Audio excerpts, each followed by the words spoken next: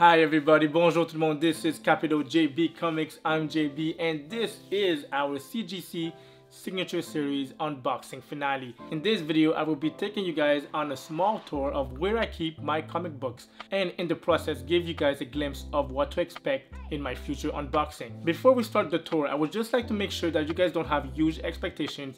My comic book collection is very small and where I keep them is literally a closet. So let's get to that tour. Okay, so this is where I shoot all my videos. As you can see, some of my gear, my lighting, my tripod. There's also a light on a table behind the couch here, and obviously Benedict's toys. As I'm sure everyone knows, once you have toys, nothing is ever the same again. So let's go and see where I keep my comics. This is where I keep all my comics. As you can see, I have a lot of books that I have yet to put in boxes. They were a bit short on the boxes, so I had to wait. So all of these books are the books that I have been getting on Comic Book Wednesdays, but I have yet to store. These are some of the books that I've received that you guys haven't seen yet. A lot of these books, those Walking Dead books, are on eBay.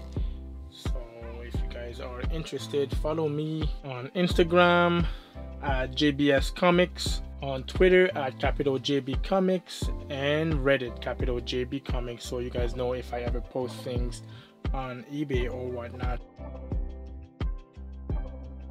These are all my CGC boxes that I have yet to store or show you guys. There's 1, 2, 3. There's the fourth one right here.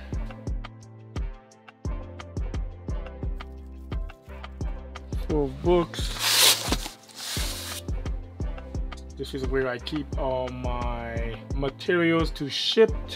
Also my backboard and my lights, old phones. Below here are my camera equipment. Oh yeah, this thing, I want to show you guys this thing.